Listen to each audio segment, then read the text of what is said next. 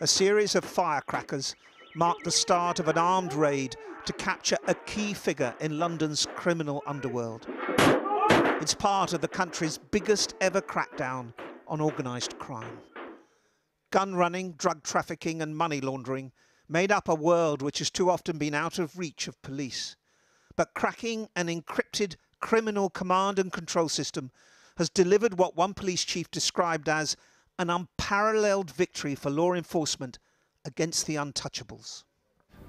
In this operation, we're talking about the top level of criminality. Those people who felt that for many years they've been untouched by law enforcement, that we've been able to arrest and take down, and we will be prosecuting them and putting them before the courts. But also some of those that work within their criminal networks. But this is just the start. The key was decrypting mobile phone handsets linked to a platform known as encryption, operated from France and used, the NCA say, exclusively for drug deals, gun running and plots to kill rivals in turf wars. This was about organised crime, not just in the UK, but across Europe, from Scandinavia to Spain. Now, what seems to be possible only in thrillers and in police series, we've actually seen it happen before our own eyes during these past few years. We've actually been able to see what happens in real time with the criminals. And these messages that we've captured give us a very detailed view of daily life in the criminal world. Daily life included this pill factory in Kent, which is allegedly part of one of the criminal networks uncovered with links to Glasgow. 28 million tablets of etisalam, known as street Valium, were found.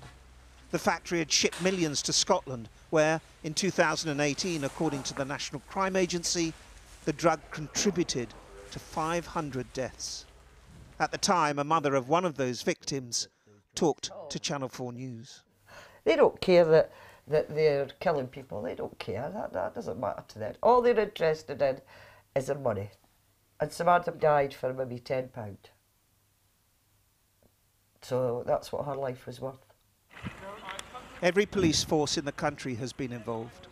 This suspect, marched out of his driveway, is one of 746 who have so far been arrested. There have been the usual luxury goods found in unusual places. Cash under the bed, cash in plastic bags, cash in chest of drawers have amounted to a total of more than £54 million seized by the National Crime Agency, all allegedly linked to organised crime. Dozens of networks are said to have been taken down. This is an amazing moment, I think, for UK policing and UK law enforcement.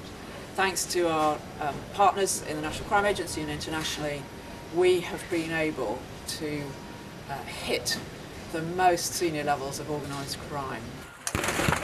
Dismantling criminal syndicates normally takes years. The scale of this operation is unprecedented, and one which police hope will destabilise organised crime for a significant time.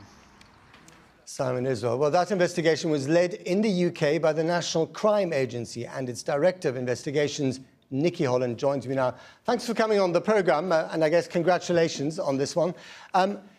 Organised crime, even when they get arrested in huge numbers, has a habit of reforming itself and reconstituting itself elsewhere.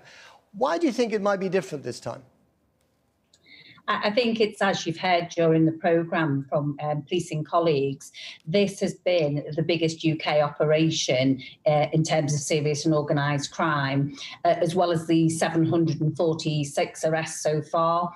We've seized £54 million in cash, over 77 firearms and just under 2 tonnes of drugs. This operation has taken place during the lockdown period and during the last 3 months, when drug supply into the UK has actually been at an all-time low. So it will take the criminals a substantial amount of time to recover from the impact upon their businesses. And of course, this is just the start of the operation. There is a lot more to come. And have the circumstances of the lockdown actually helped you to discover these alleged criminals?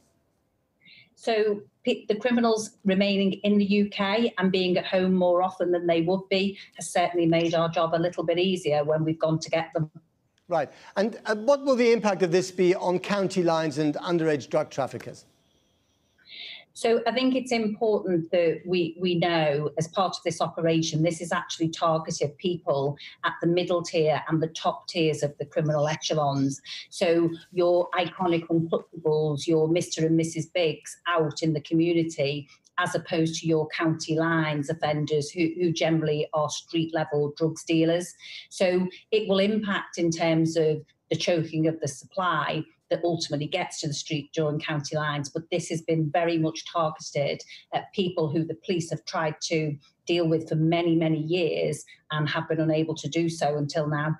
The sort of people who used to revel in the name untouchable, they're no longer untouchable. Exactly. This has been, for the National Crime Agency and all of the police forces, this has been like having a person on the inside of every criminal gang where we can see exactly what they're doing. And just one more briefly. I mean, apparently until now, it's been impermissible to use eavesdropping evidence in court. I mean, this was eavesdropping, wasn't it? So how is this going to be different? So this isn't eavesdropping. This is not intercept in the same way. This is actually messages on a criminal platform. So an EncroChat device messages another EncroChat device. It is an entirely criminal platform, and they message each other to deal their drugs, their illicit cash and their firearms. Right. And finally, briefly, to any criminals watching tonight, what's your message to them? That we've had a humongous success so far. As some of them have already noted, the police are currently winning, and this is only just the start. We are still coming for a lot more of you. Nicky Holland, thank you very much indeed. John?